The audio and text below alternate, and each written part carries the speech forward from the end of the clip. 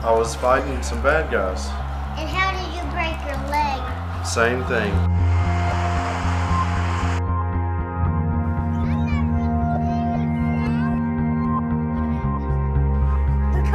He looks into me.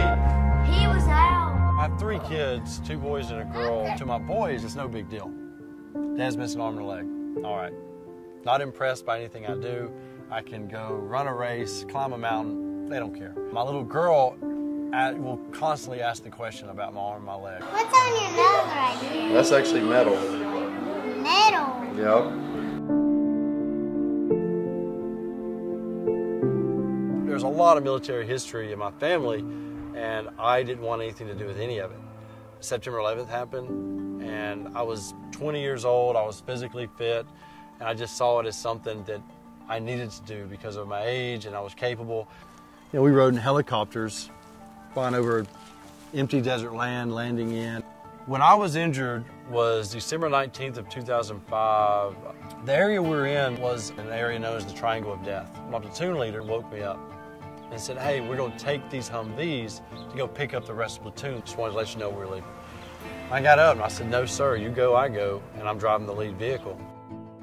We drove headlights off, night vision goggles on.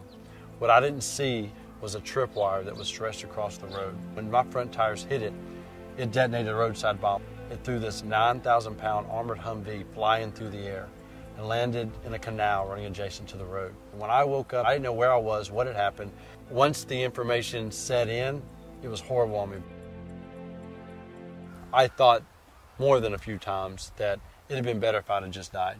I'd have been looked at like a hero, but instead here I am. I've had 2 of my limbs taken from me. I would drink every day, but then I'd go out in public and I was fine. But there was this other side of me that I was just really hiding.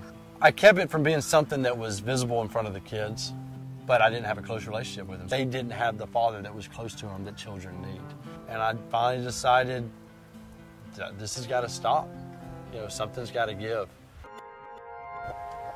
I decided to join a gym. You know, after a couple of weeks, I started feeling better, changed my diet and how I was eating. I felt like I was back to the no I was before I was injured. Everything in my life started to improve. You know, I felt better. I could see it in the reaction of my children. Looking at the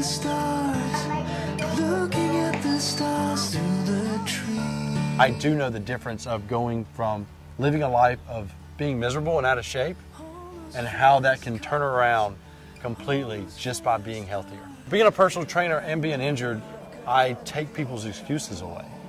You know, whatever it is that you tell me that you can't do, I'm like, we can find something to get it done. I've had nothing but people help me. The least I can do is try to help anyone I can that's in need around me.